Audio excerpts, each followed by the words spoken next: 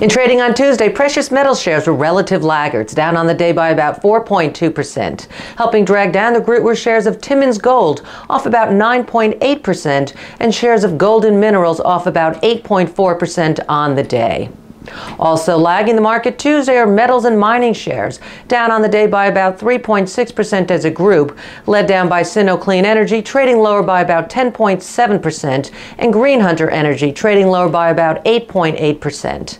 This is Tracey Fitzpatrick for PassFail.com, taking you behind the ticker.